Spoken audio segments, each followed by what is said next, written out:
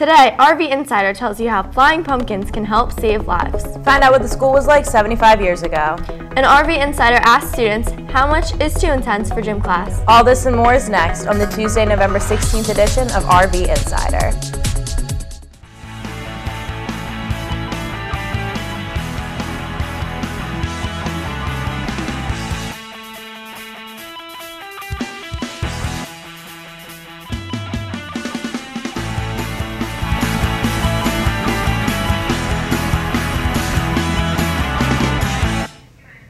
Hello and welcome to RV Insider. I'm Courtney Gavin. And I'm Gabrielle Turkanian, and here's today's news. Any FBLA member that plans on attending regional competitive events at Mercer County College in January must take a practice test in the category or categories that they want to compete in. It is your responsibility to come in during any of the following times to take your practice test. You may schedule however many dates and times you need to take up to 3 tests. Please see or email Ms. Gray at cgray@rvrhs.com with any questions. Our cafeteria trays are disappearing at an alarming and expensive rate. Please make sure to return all trays as soon as possible. Students are also reminded that trays are not to be thrown away in the trash. This fall, Prickett's Farm in Lumberton held its annual pumpkin chucking contest to raise money for ALS. RV Insider reporter Malik Johnson has more.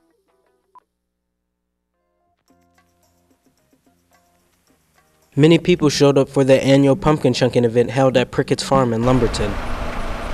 There were a few events going on at the Prickett's Farm that varied from the pumpkin chunking to the Pirates vs. Ninja show and hay rides.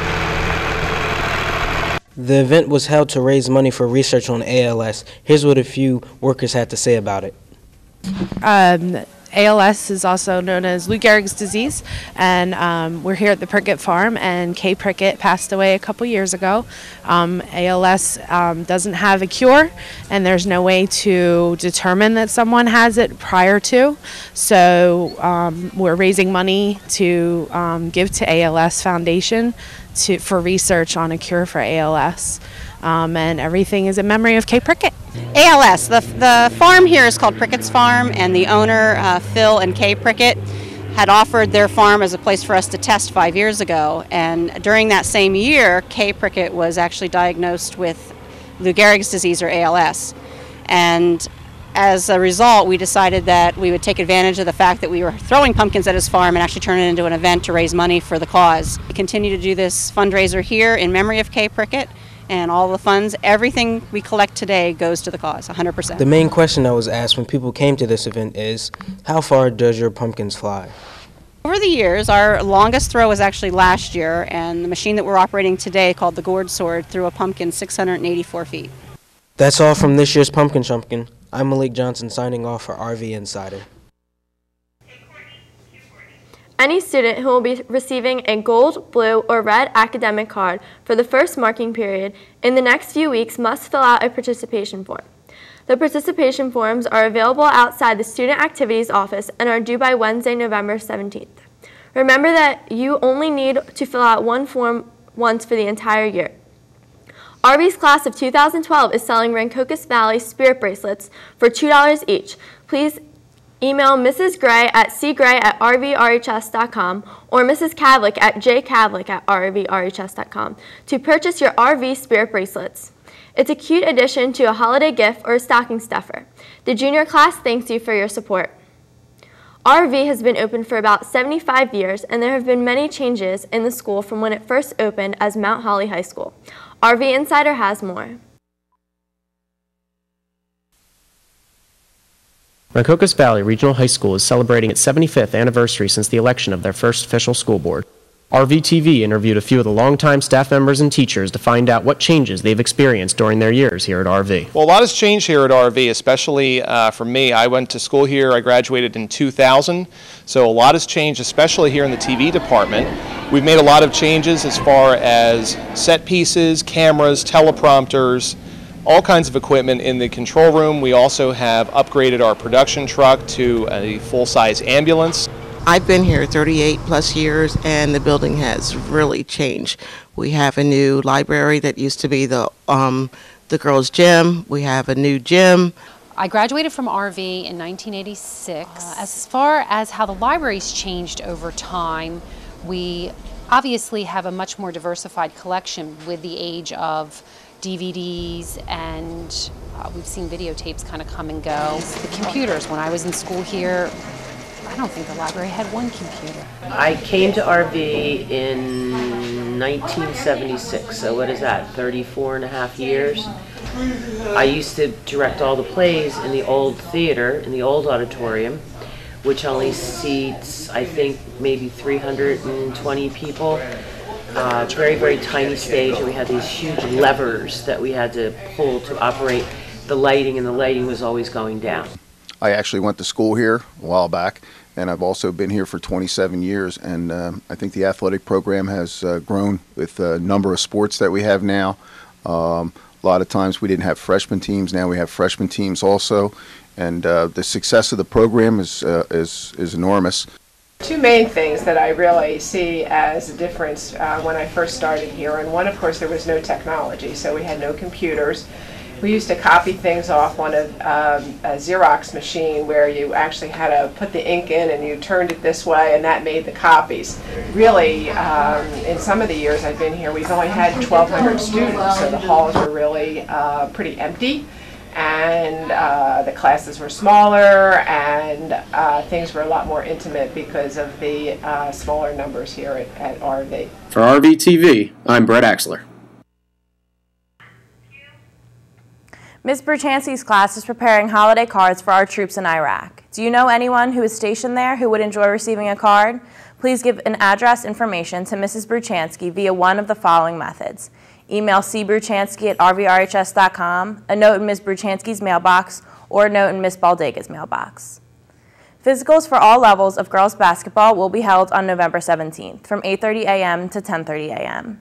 Players who are not playing a fall sport and plan to play a winter sport must complete the physical packet before they take the physical. Physical packets can be picked up in the athletic trainer's office, in the nurse's office, and online. Make sure you have the entire form and it is completed. The goal in gym class is to compete, but do some students take it too far and get too competitive? RV Insider reports. Ask the questions. How intense is too intense for gym class? Whether it was us or someone else, we all remember that one group of kids who seemed to take the activities way more seriously than others thought was necessary. No matter how many decades pass or how gym activities change, these groups of kids will always exist, and we will always question how intense is too intense for gym class. We approach students asking if they think it is annoying when people get competitive in gym class. I am competitive, but not that competitive where it gets so intense where if you lose, you're really mad. I mean, I know people who really want to win, and then they lose and they're really mad. You probably know people like that too. It's just a game. There's no need to push, shove, or hurt anybody, because that's how people get hurt in gym, first off. It's just way too much. I'm not that into sports, but I get people are, so, I mean, it's cool if you want to do your whole thing. You should have a separate game that you can, express yourself and get all aggressive. But for me, I'm just here to have a good time, enjoy my gym class. So, We asked various students, does winning matter in gym class? What type of question is that? Of course it matters. When we go out here in gym class, we play a win, because every second counts. And this is the only way I can make it out of my hood. And once I make it out of the hood, we all make it out of the hood. Absolutely. You got to play to win the game. You can't slack off. You got to win. No losing. Unacceptable. Yes, it does, because gym class relates to life. If you were not first, you were last. Gym class is also just like a normal academic class. You have to study what you're going to be doing. You have to work your hardest. And if you do not work hard, you will get an F. You have to try your best. If you're not first, you're last.